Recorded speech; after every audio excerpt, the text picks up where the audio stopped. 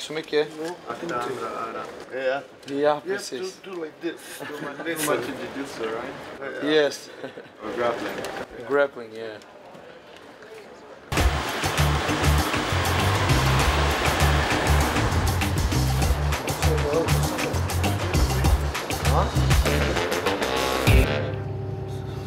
Sunday blonde. Sunday blue. Sunday floor. Fuck you. Can you hold this mic? Look at this. Huh? I didn't say anything, but what's the matter with you? Det är så mycket som handlar om han får sina papper. Det försvinner så mycket tid. Han blir tyngre. Han tränar inte mindre. Jag hoppas på papperna så han kan utvecklas. Alltså, det handlar inte bara om att bli bra. Det handlar om att ha tur, det handlar om att få matcher, få rutin. Allt det är det handlar om. Så man kan hoppas, men det måste börja hända någonting. Så att få papperna börja utvecklas. Få åka utomlands och gå lite matcher och rutin. Många matcher här hemma också, men det är 3 matcher om året. 1 kanske. Det är svårt.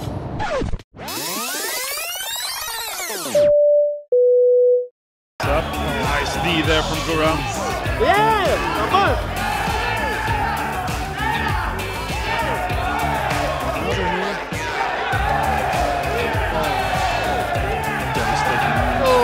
Oh, they are. It's out! Guram the monster Kutateladze. That was some nasty knees.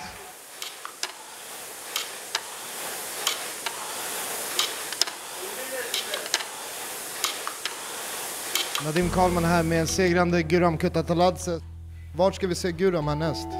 Just nu allting är planerat i Sverige på grund av att det är lite grejer som ska göras med Migrationsverket och så vidare. Så jag kan inte tyvärr lämna Sverige, så jag måste slåss här och ta så mycket matcher som möjligt och tillsammans med mitt team ta över Sverige denna året kan man säga, och vi får se.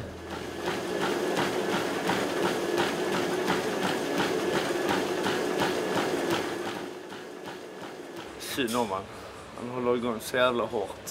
Och så vet vi liksom inte om det blir något eller inte blir något. Och det är frustrerande för han. För mig också. Han pressar upp tid för familj och allting. Är det match så är det inga problem. Det är klart vi ska göra det. Men så länge man inte vet så är det drygt. Det är jävligt drygt.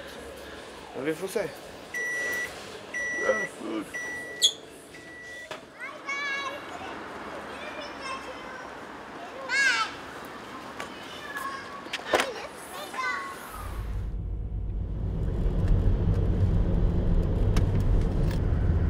Kan ta några månader till. Katastrof. Ja, det är ju många år sedan Guram kom hit här nu. Det är säkert 6 år sedan tror jag det var. Guram kom ju via Jan-Eriks kontakter med Tahir och så vet jag kommer ihåg så var det väl att Guram träffade Jan-Erik på något träningsläge i Moskva för många år sedan. Han var bara liten då. Och sen ville han då komma hit och vara här och liksom känna av och träna under Jan-Erik. Han levde ihop med oss i början med tanke på att han var ganska ung. Det fungerade rätt så bra, så ville vi ju att han skulle börja stanna här. Och vi sökte då arbetsuppehållstillstånd till honom. 7, 8. Och Guram tog ju sig framåt och kände nog att det kändes väldigt bra att få vara här i Sverige.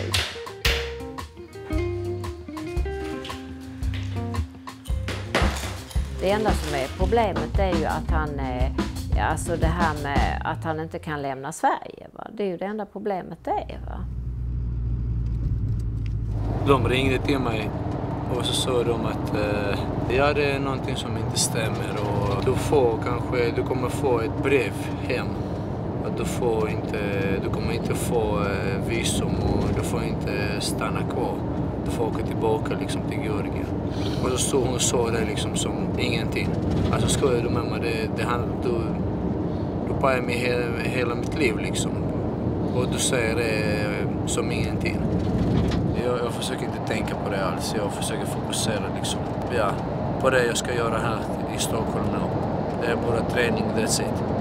Och sen har jag en match om 4 veckor så jag ska bara fokusera på det.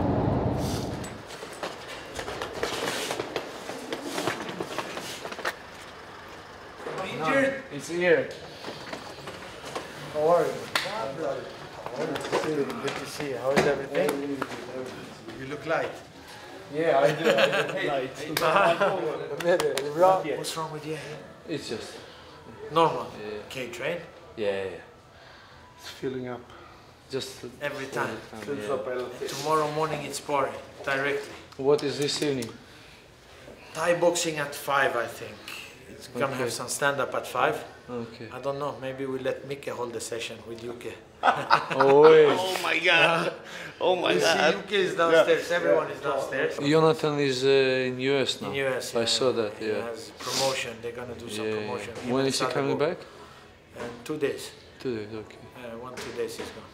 Okay. He's coming back. They have a promotion day for PFL. Yeah.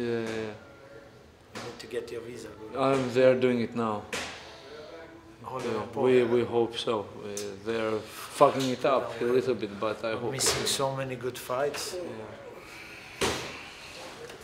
I hope it's gonna be good. I really want you to Yeah. because there's a lot of fights waiting for you. A lot of fights, better money, better payment, everything. Gonna totally change everything for you. It's not like before. We sort something out. Are you ready? Yeah. Okay, we go down. Rian, ta bilen. Jag kommer att... Ja, inga broder. Vad hände? Kul att se dig. Det sa, tja chefen, hur mår du? Bra. Vad gör ni killar? Vad har du gjort? Ja, jag har Allt bra? Det är bra själv då? Allvar? Nej, det är bra. Det är bra. Okej, bra. Yes, of course. Okay, see you soon. Kan vi stationera oss någonstans? Ja, jag säger bara Mozammel hjälper.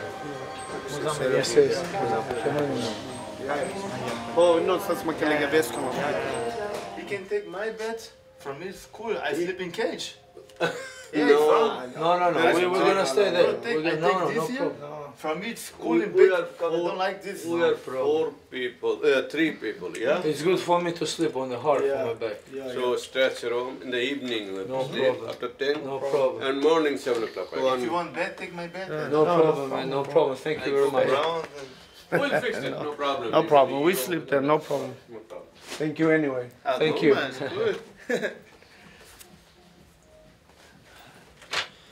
Kramp i ryggen. Nej. Det blev kaos igen. Yes. Okej. Så. Oj. Så. Jag ska hänga här. Så. Jag vet inte vad är vad. Så får börja så. De som vi kollar på lägger vi på den här sidan.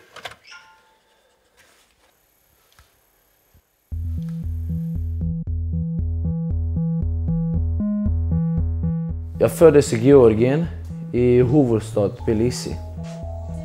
På den tiden var det krig i Georgien mot Ryssland, så flyttade vi till Moskva. När vi var i Ryssland så jag kommer inte ihåg mycket.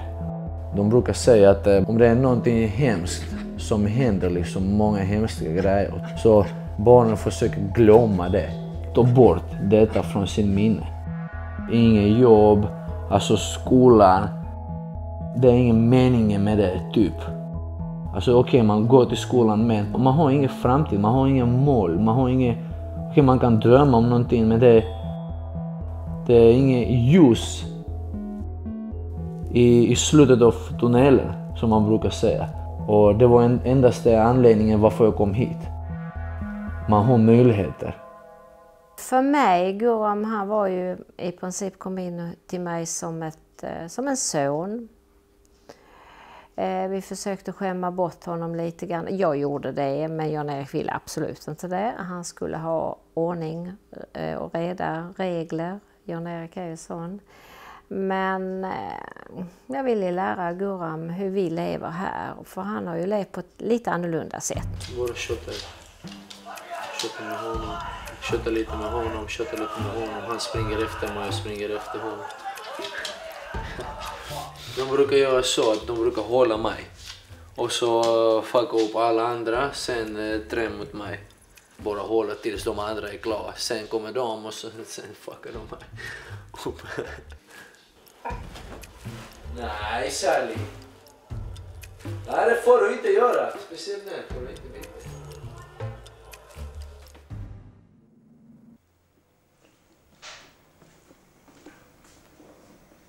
Jag kommer ihåg den första problemet. Var i fjärde klassen, va?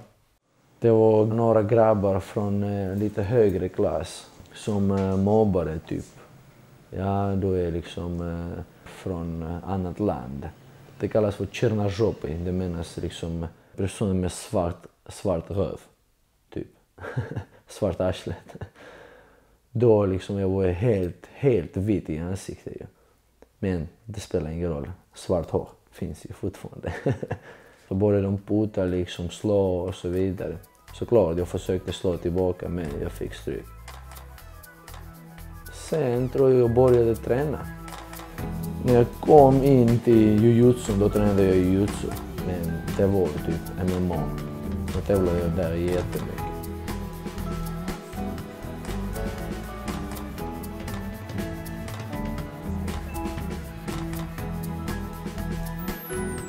Så kanske den satt någonstans naturligt att ja, det kändes bra för mig. Detta är det jag behöver. Och så var det 5:e klass nu. Och så försökte de göra det igen men det gick inte. Och sen slutade de.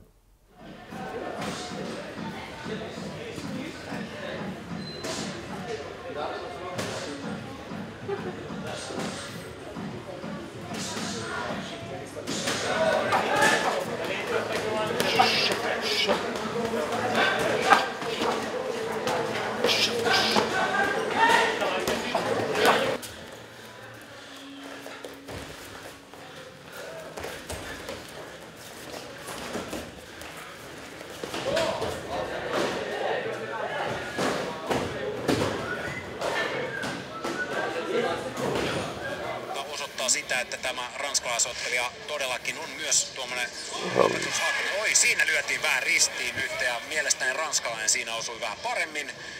Det är Gurams motståndare. Han är inte så jävla bra stående när man exploderar. Alltså han springer och slår vilt och springer in.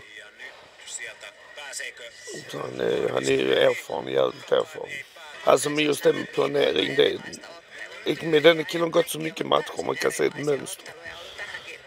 Och då kan man kunna lägga upp en gameplan.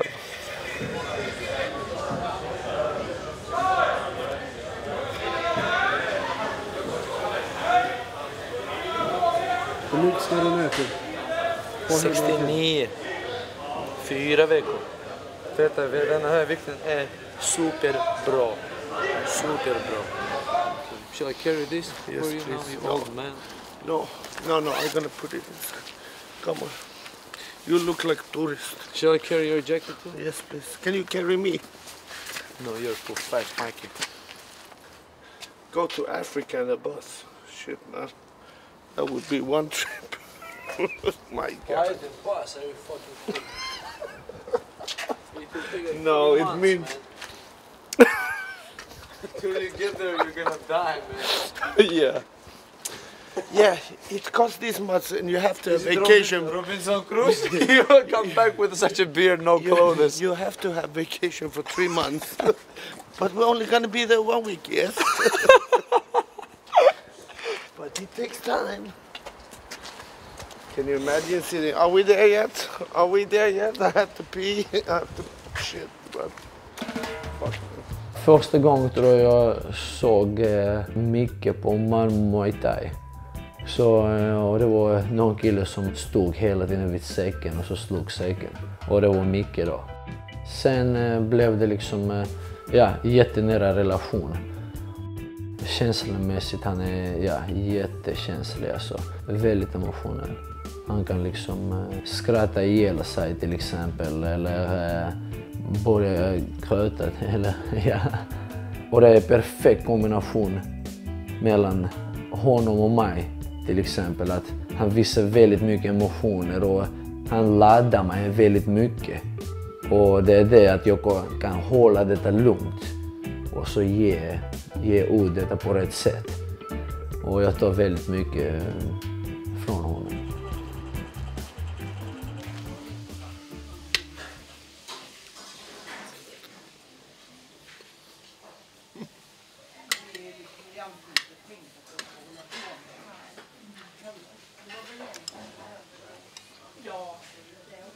Oj.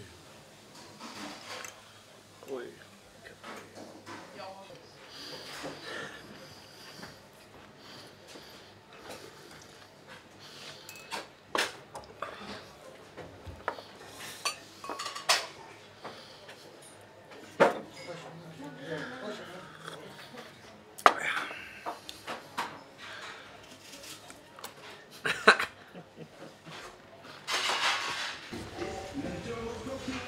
Mike, you have to help me, Mikey.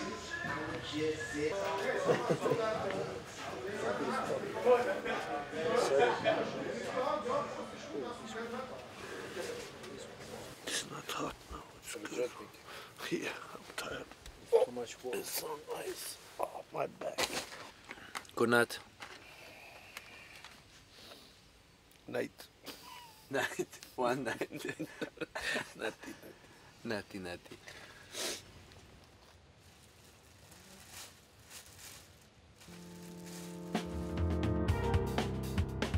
Jag har alltid sagt sedan jag var liten att jag ville bli idrottsstjärna. I 9 till exempel så hade jag inga godkända betyg förutom i idrott och hade MVG.